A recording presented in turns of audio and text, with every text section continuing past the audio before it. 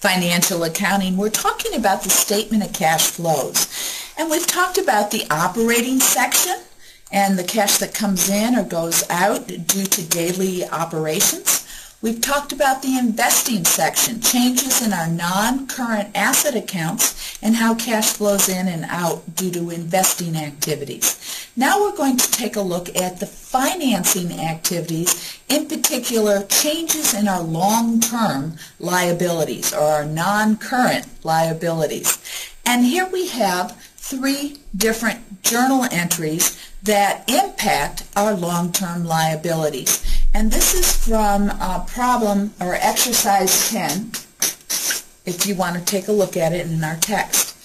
Now the first one says that we debited cash for $36,000 and we credited notes payable $36,000. Now this is a long-term note payable.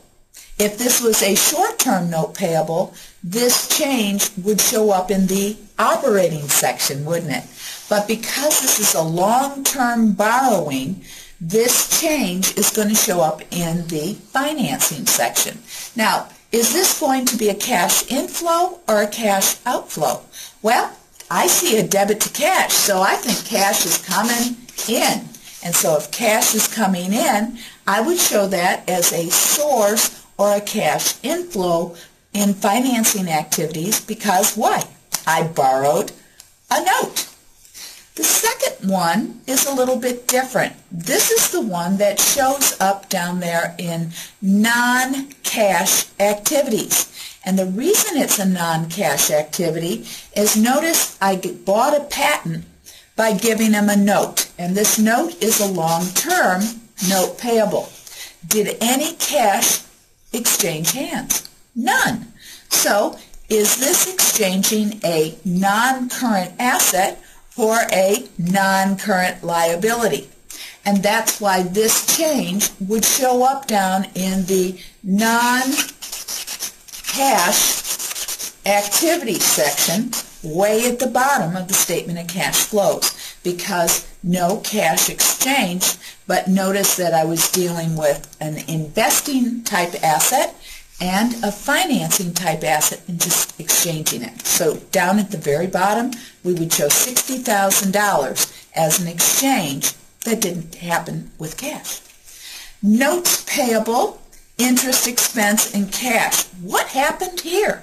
It looks like I paid back a note payable. Now again, this is a long-term note payable that I am paying.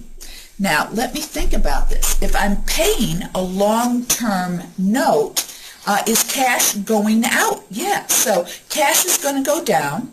So in the financing section, I'm going to show that I repaid the note.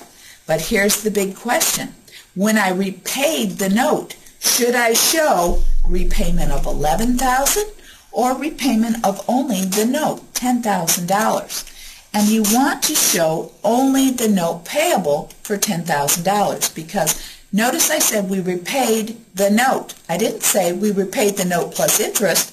I said I repaid the non-current or liability note payable.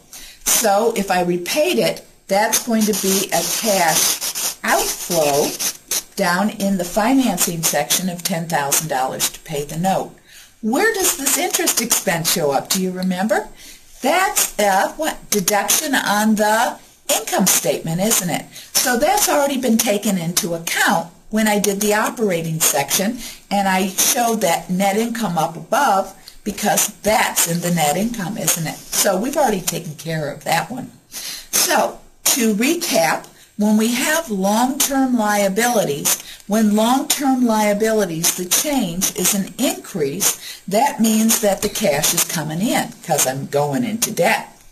When long-term liabilities decrease, that means that I repaid them and that's cash going out. So I should subtract. And those are the rules for financing activities with long-term debt.